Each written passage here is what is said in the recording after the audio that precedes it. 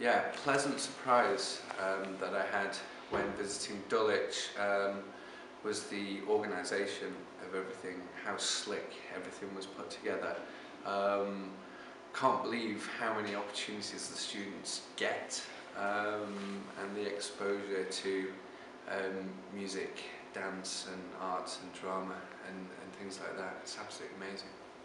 My favourite, well, I was lucky enough to go to Cheetham School of Music in Manchester, which is a specialist music school for gifted young musicians, and it was just being able to take part in so many high quality musical activities. In my final year I got to play with the BBC Philharmonic Orchestra, which was amazing before I'd even been to music college, so yeah. So I think the most important thing for a budding musician, a couple of things. Number one is, you've got to love music, listen to loads of music, and that's how you know what sounds good or not, The second thing is rhythm.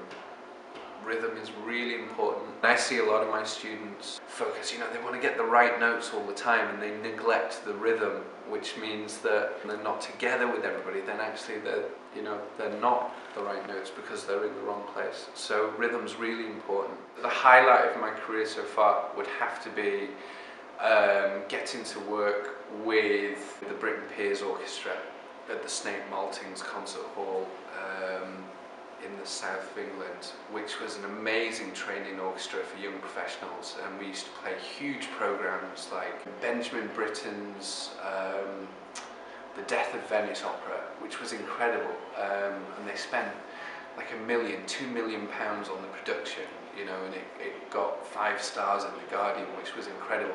The same night the New York Philharmonic were playing in London and they got, I think, 3 stars and we got 5, which was incredible, So yeah, that was amazing.